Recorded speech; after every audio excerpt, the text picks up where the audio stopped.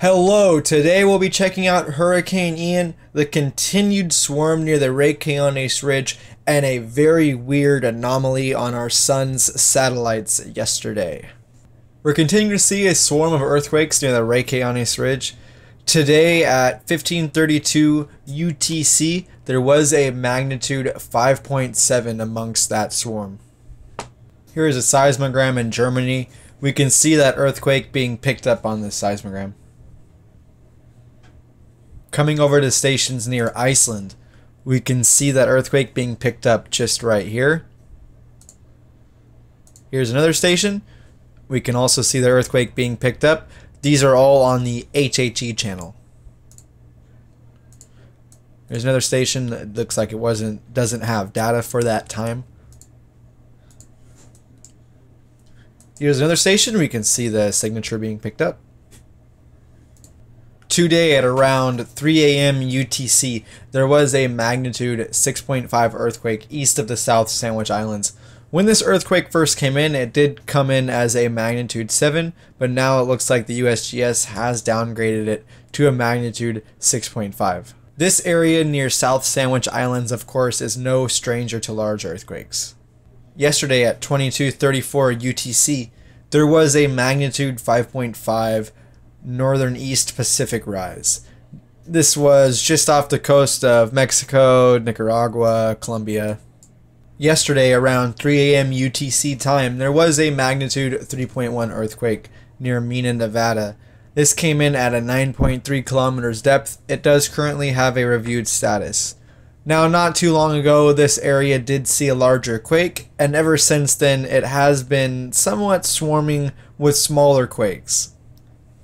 Also in this area, they do have a pretty good bunch of seismic stations. Here is a cluster of stations I was able to pull up. These are all going to be on the SHZ channel. And here are their graphs. Lots of earthquake activity being picked up. Right here, this signature looks really weird. This blue right here, it kind of goes tat, tat, tat, tat, tat. And then there's this break, and then there's this other tat. I haven't seen that signature before. Can, however, see many earthquake signatures.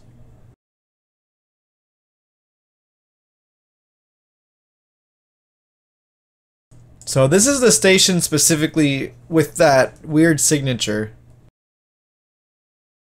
Of course, now I notice that these are not currently updated. The current time is 1941 UTC, and the bottom of this graph ends at 4 a.m. UTC, but I don't know if that is today. Should be today. So I tried pulling up the HHE channel for a station right underneath or on top of the earthquake. And it looks like it also doesn't have any recent data, and it's on the same network. Okay, so here are some stations I was able to pull up right on top of the earthquake on the strong motion channel. And we can see they just don't have any recent data within the past 12 hours. And then even in the 12 hours that they do have data, there's nothing on there. We can see there's a little signature of something on this graph.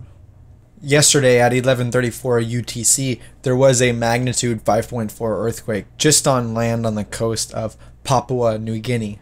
Looking at the West Pacific overall, it does seem just slightly quiet. Coming over to Hawaii, we continue to see a major uptick in earthquakes, with most of the uptick being near Mauna Loa. We can see how all these earthquakes just follow a perfect line of the fault over there. Also, there's still a cluster or a swarm of earthquakes happening near Kilauea.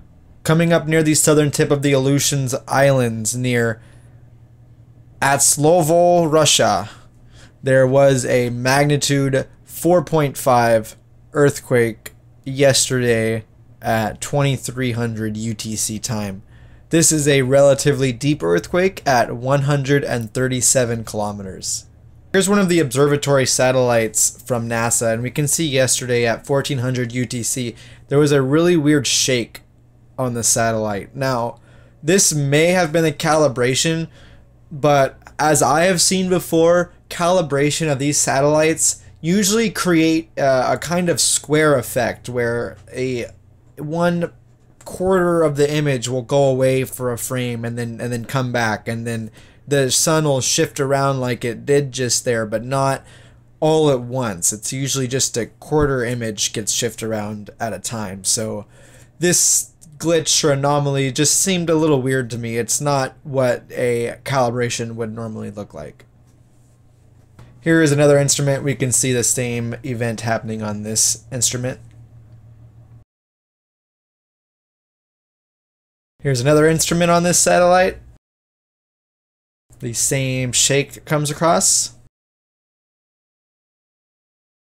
Here's data from the Deep Space Climate Observatory satellite. This data is from NASA, and we can see here at around 1400 UTC, there is a little bump in every section of the solar wind graph. Here's the GOES magnetometer. We can see the same anomaly showing up at the same time. This spike right here, it actually has kind of a larger spike below it. Coming over to the GOES X-ray flux, we can see a spike around that time. However, it is mixed in with a lot of other activity on this graph, so I couldn't say for sure that that spike is that event.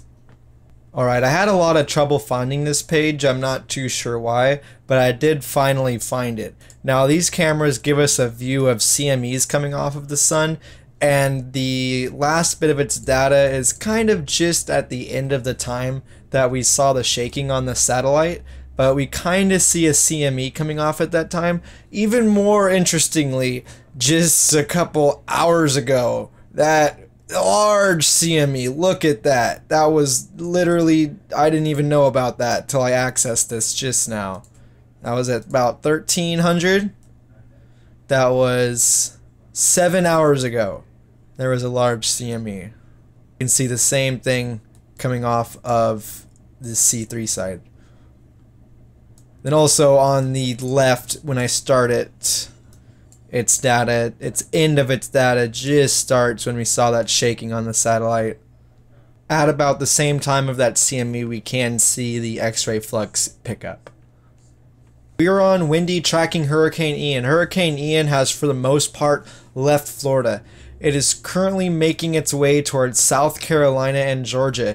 It is forecasted to re-intensify back into a Category 1 hurricane. Right now, it is just classified as a tropical storm. Here's an update from 11 a.m. today from the National Hurricane Center. There is a danger of life-threatening storm surge through Friday along the coast of northeast Florida, Georgia, and South Carolina. Residents in these areas should follow any advice given by local officials. Thank you for checking out today's video, and stay tuned for the next one.